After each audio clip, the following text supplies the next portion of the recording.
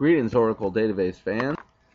This is Justin, and in this Oracle Database YouTube video tutorial, I'm going to show you how to pause a PL/SQL program while it's executing. Now, what is PL/SQL? Well, PL/SQL stands for Procedural Language / Structured Query Language, and it's spelt like this: PL/SQL. Okay, and SQL, Structured Query Language, pronounced either SQL or SQL, is the standard for language for communicating and modifying, or manipulating, if you will, the data in an RDBMS database product. RDBMS standing for Relational Database Management System. The PL part of PL/SQL is the Oracle add-ons to SQL to allow the SQL language to be more like a higher level programming language, okay, with loops and function calls and variables and condition testing with if statements and things like that. Okay, so it's more like a language. You know, SQL in its purest form is just for manipulating data, so that's just querying data out of the database with a select statement, or inserting rows into a table with an insert command, or changing data with an update, or things of that nature. Okay, but PL/SQL will actually allow you to write full applications. Okay, full end user applications have been written completely in PL/SQL. But this is not a PL/SQL overview. This is how to do a certain thing in PL/SQL programming, and that is how to pause or sleep a program in mid-execution.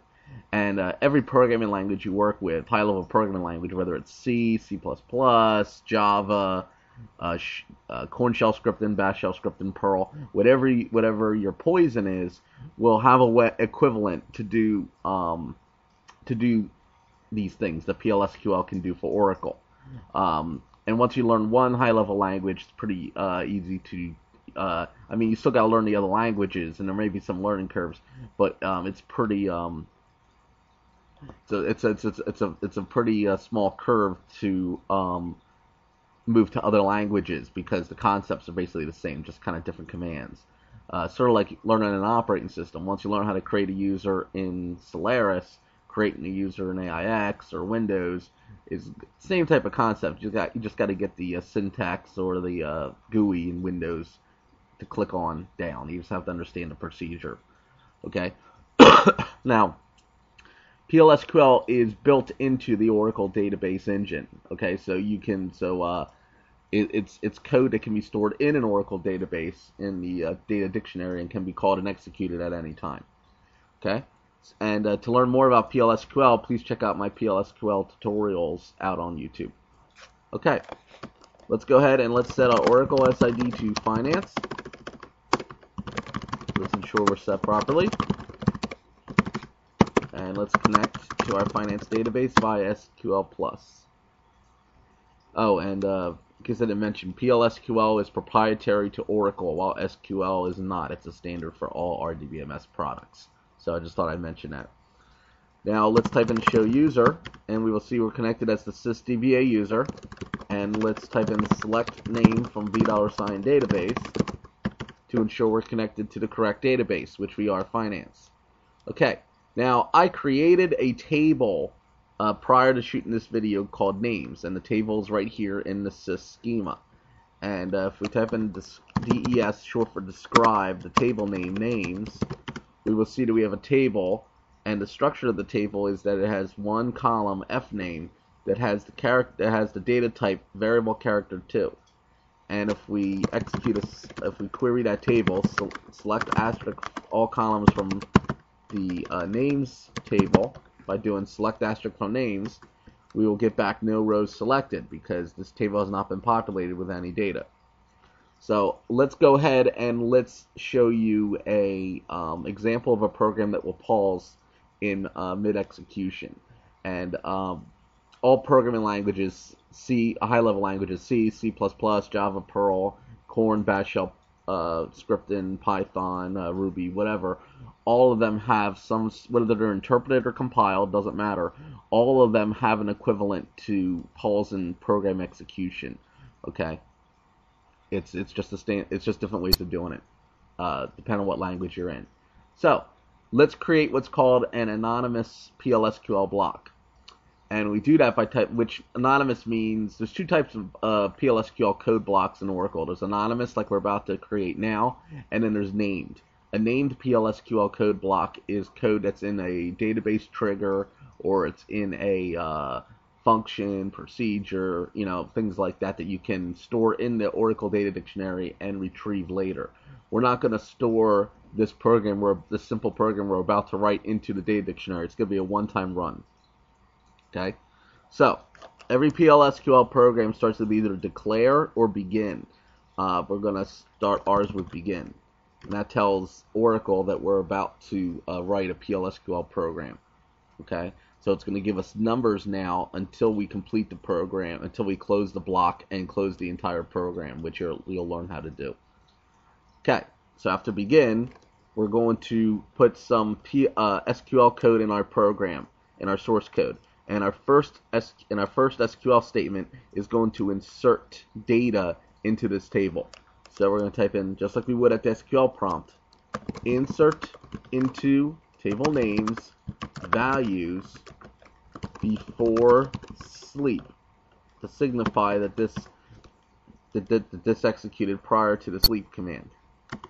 Now we're going to commit what we inserted. Now we're going to call the Oracle supplied PLSQL procedure dbms lock.sleep, and we're going to pause it for 10 seconds.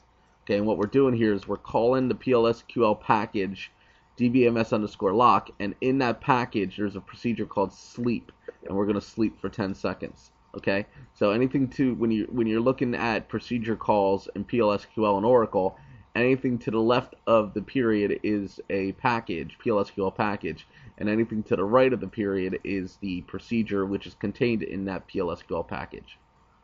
Okay. Now after we sleep for 10 seconds, we want to insert another row into our names table, and this row will be after sleep. Okay, so insert into names values before sleep. We're going to have one row of data. We're going to commit that. We're going to sleep for 10 seconds. Then we're going to insert another row into our names table called after sleep. Okay. After we insert that, we're going to commit our change again, and we're going to end our PLSQL block, which is begin. Okay, and which is kind of like the main procedure call for those of you who are familiar with or function call with Java or C. Okay, there's no main call in Perl or shell scripting, but there is in Java and C, and that's what begin is basically the equivalent of. But instead of putting it to a file and calling the file and stuff, this is going to run the program right away because it's an anonymous block. Now, before we run our program, we're going to have another DOS window to our system here, and we're going to open up another session to our finance database. So we're going to connect to the same database that we're connected to in the other window. We're going to execute a show user to ensure we're connected as a sys user, and we're going to select name from the $ database, and we're going to see that we are connected to the finance database. Okay, just like we are up here. And what we're going to do is we're going to now type in // and what this / does is it executes the PLSQL program. So the end semicolon ends the begin block. Okay, but / ends the entire program. Okay, so here we go. Okay, bam, it's executed. If we do a select asterisk from names, we will see that the first row has been inserted before sleep. And as you can see, the program is still running. Now it's stopped running because 10 seconds have gone by. Okay? If we do select asterisk from names again, we will see that it now says after sleep. So, we executed a program and the prompt went away, the SQL prompt in this window. We then had a before sleep. Then when it was done executing 10 seconds later, we got the after sleep inserted. Okay? Because that's how a pause or a sleep, if you will, works in PLSQL. Now, there are a lot of people who try to prove these pause and sleep. I get this question a lot when helping people code SQL and PLSQL blocks. Is they try to code outputs, prints around sleeps, and they always get the following behavior, and it frustrates them. So to do, and again, this is not a PLSQL tutorial video, so don't get bogged down with the details. So we're going to type in set server output on. I do have videos that address all this. And we're going to create another PLSQL anonymous block program, begin, and we're going to do, instead of insert, we're going to do dbms underscore output dot put underscore line before sleep, like so. So instead of inserting this into a table, we're going to print this out to the screen, standard output, okay, the SQL plus screen.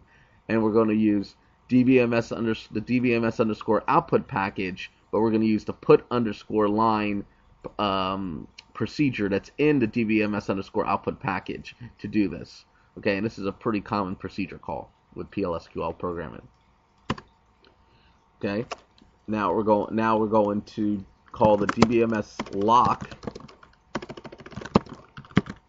PLSQL package, and we're going to call the sleep procedure that's in that package. Okay, again, dbms underscore lock is the PLSQL package, and to the right of the dot is sleep, which is the PLSQL procedure that's in this package. Okay, and then we're going to have another call to dbms output dot put underscore line after sleep. So that's dbms underscore output dot put underscore line, and that's going to be after sleep. Now, what do we expect to happen here? Well, if I was looking at this for the first time, I would surmise that when we run this, we would get before sleep, then our SQL prompt would disappear for 10 seconds, then we get after sleep. Let's see if that happens.